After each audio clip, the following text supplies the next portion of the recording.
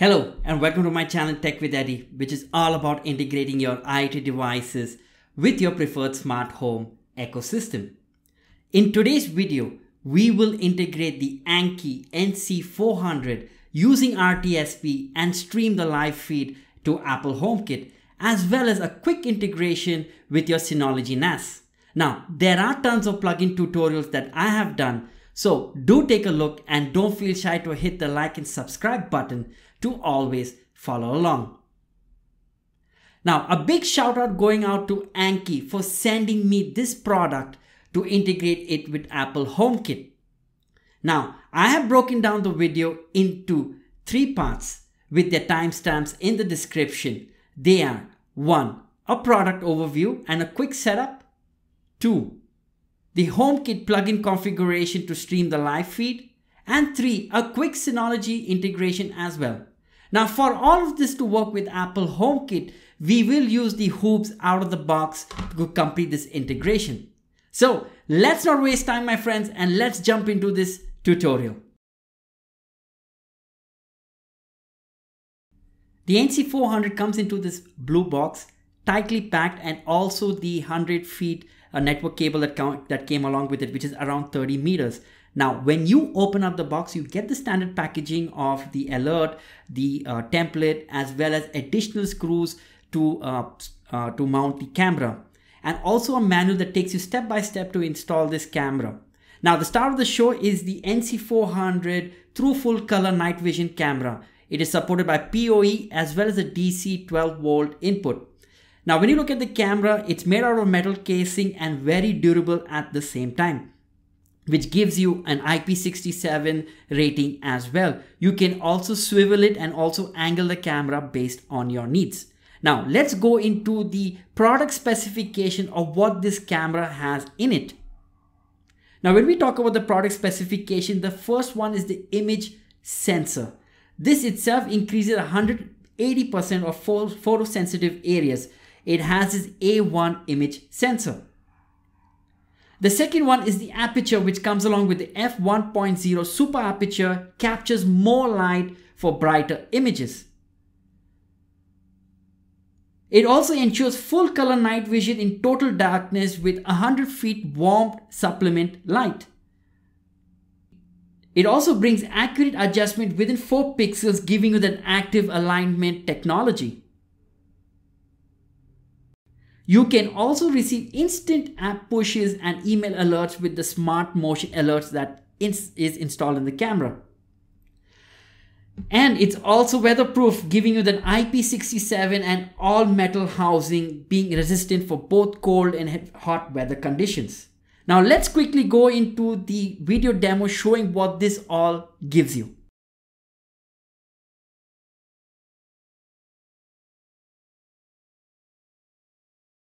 Alright, to quickly set up this camera is very straightforward. All we have to do is go to the Annke.com website and you have to click into support and go down all the way to download center and also to software. And the first thing, depending on which platform you are on Windows or Mac, in our case it will be on Mac. So you want to go ahead and download this tool first called SADP. What does this do? This identifies the camera and brings it onto your network and also shows you what IP address it's using. So you want to go ahead, open the SADP pool, say allow, and it will show you the camera over here. Now, when you're going ahead for the first time to set this up, there's a couple of permissions that you have to allow when you're on the Mac platform. So please make sure you do that as well. Now, when you select the camera, you can go ahead and give the assigned address and also what network you wanted to join. If you enable the DHCP, every time it boots up or resets, it will go ahead and get one IP address. But we're just going to leave it as this one, which I have reserved on my router. Now, once you get the camera set up already on network, okay, we can also go and access the link using 192.168.86, the IP address that we had enabled. And you're going to get the interface over here. Let's log in. And this is the same password when you add it within your SADP tool. So let's log in over here. So this is the camera and the feed. Now what happens is when you're using Mac, the web component plugin does not work. So if you're on Windows, you need to download a web component plugin. Natively, it does not import the video to the web UI. So you have to download a plugin. It's not compatible with Mac. It's only compatible with PC. So you want to make sure, depending on your platform, you may have some difficulty configuring the camera based on the platform. Now, once you have entered the link, you can go to configuration, and you can also go ahead and update the password over here. And some of the additional features that I have left as it is the video, all in its originality, didn't change any of these settings. With the events, I've cleared all and left to the surveillance station to do all of the detection. And system. So if you're on PC, there is one more option available over here called local. You want to make sure you've chosen TCP settings. Okay. And this way it'll enable the live streaming to HomeKit. So this was the setup to add the cam into your network.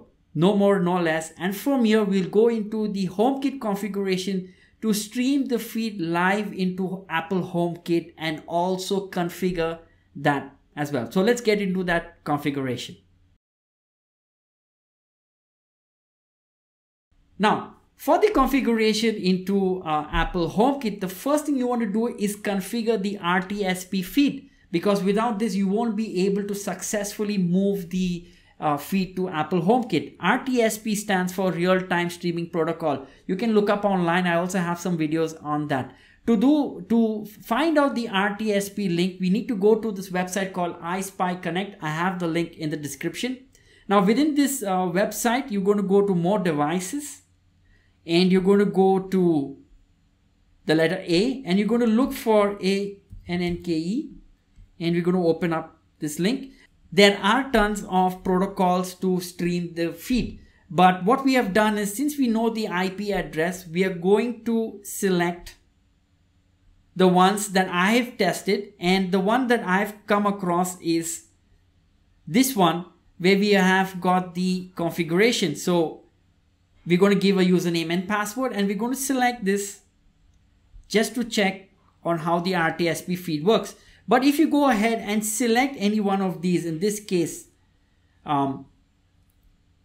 this one, all we got to do is say type in the IP address, and we're going to give the username and password that we had created in the SATP tool, and we're going to say generate. So we just have to copy this link and check in VLC if it works. So I've already done that configuration, and we're going to copy this.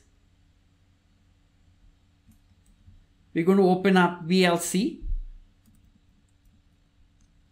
go to File, Open Network, paste, say open. So this is the feed right now that is already enabled. I've connected the camera, very rich images, very clear, crystal clear. The only downside is there is no audio enabled. It's only a video feed that you can capture, but it's very clear, very real as well. So this confirms that the RTSP link is working, and we can use the same link to configure into Apple HomeKit. So I'm going to close the link over here, and I've gone ahead with the configuration. And if you see over here, I've given the name, the manufacturer, the model, and also I've enabled the motion sensor and a timeout of 60 seconds.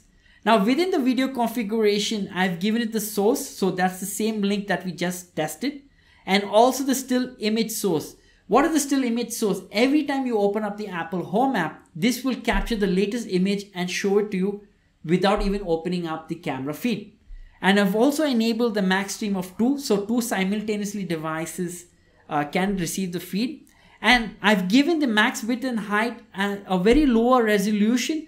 This is because just to see the feed, but if you want to capture it, we can also go into Synology and give the real configuration of the width and height. And also given the maximum frames per second of 15. So what I'm going to do is I'm going to first copy this. I'm going to go into hoobs, and I've already logged into the user interface, and I'm going to select the plugin, and I'm going to scroll all the way down. So within the camera section over here, all I'm going to do is paste it. Okay, no errors, and I'm going to say save changes. So once these changes are completed, this will give you the ability to stream the feed live into Apple HomeKit. Now let's go and test that. So I'm going to open up Apple Home. Those are all my plugins. And let's see if the image and the feed is going to live stream. So there we are. We can see the stream live. Now remember, I have reduced the resolution just for the sake of streaming it into the Apple HomeKit. If you want, you can increase the max width and height, but depending on your network and how it is connected, it's going to take some time to load. So I've reduced the resolution just to give me instant feed into Apple HomeKit. Now this itself confirms that I've successfully able to import the live feed from the Annke NC400 into Apple HomeKit. Now what we can do with this feed as well, we can go into automations, and we can also use the sensor that comes along with it to enable any of our lights based on security, time and day. So in this case, if detects motion let's say at night, I can go to next and I can turn on certain scene. So with this, what I have done, I've got an individual external security camera. I'm able to customize it and bring all of this information into Apple HomeKit. But you'll really need a DIY platform to do all of this work.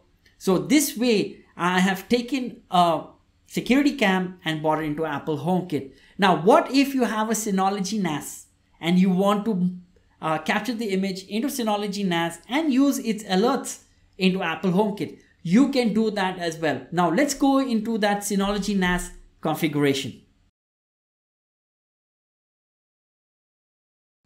Now for the Synology NAS configuration, I had done a video using the voice cams. The steps are going to be the same, but I just want to show you how you can import the camera, configure, go to the initial configuration, and I will also attach the link to that video to add in automations, expose this camera as a sensor to HomeKit, and also enable the home mode when you leave your home. So let's quickly go into the surveillance station and do this configuration as well.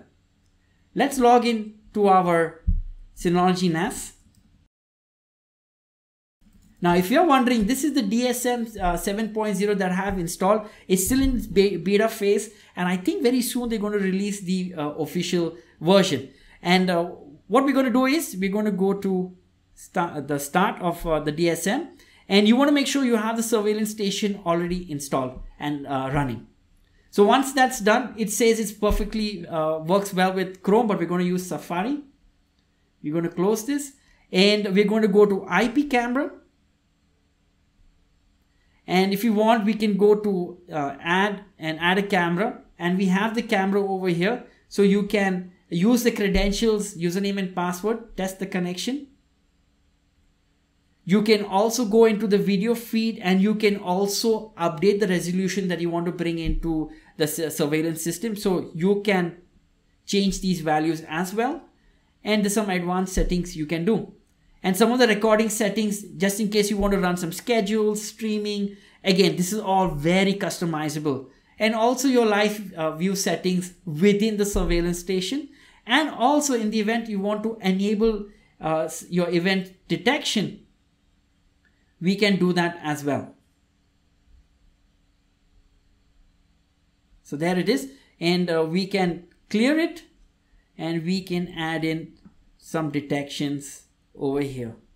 So as and where you want it, these are the active detection zones. If anybody comes in over here, it will record the content. Once that is done, we can close this, and this actively enables the Annke camera into the surveillance station. So these are the two feeds.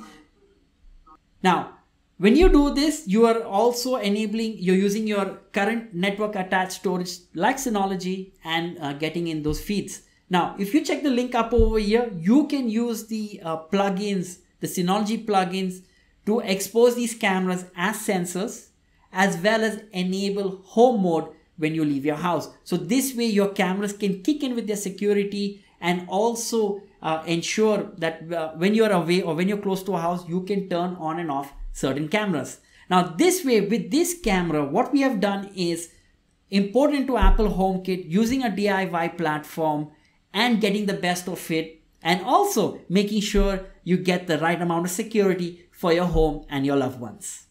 Finally, there we are. Collaboratively, we have integrated the Annke NC400 into Apple HomeKit and your Synology NAS. Now, if you want to get one of these, I have left a link in the description, and this will also help with the channel.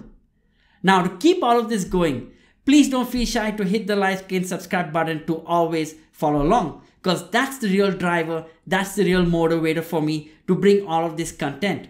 And if there's any question or doubt that you have, don't feel shy to leave a comment down below. I'm glad to assist.